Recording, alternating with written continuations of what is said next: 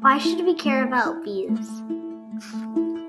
Pollination is where bees and other pollinators go to a flower to collect nectar. But when they are on the flower, pollen gets on them, and then they fly to another flower, and the pollen that's stuck to them gets in the flower and pollinates it.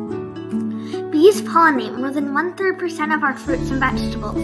If bees continue to die, then we can say goodbye to plants, animals, and cotton. Cotton is what most clothes are made out of. Without bees, our lives will change forever.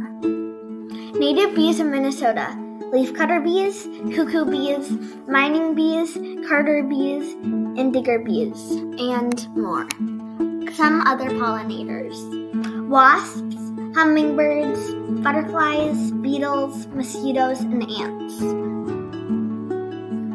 Did you know that when a bee lands on a pesticide-filled plant to drink the nectar, it's like it's drunk? And later when the bee gets back to its hive, the pesticides get in the honey. And later most of the bees lie on the ground and start twitching their legs like they're having a seizure.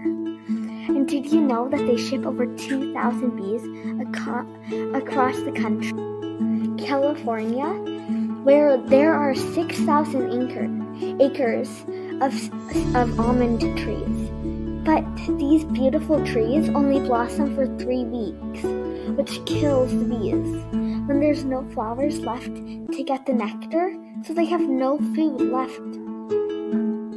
The picture you're seeing is of this almond orchard. This is a picture of a bee that I explained in the last slide of having a seizure. Here's what you can do. You can plant flowers with no pesticides or chemicals in them. You can send letters to people who use chemicals in plants and flowers and explain why they're harmful.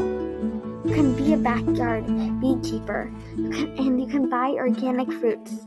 Do everything you can to save the bees.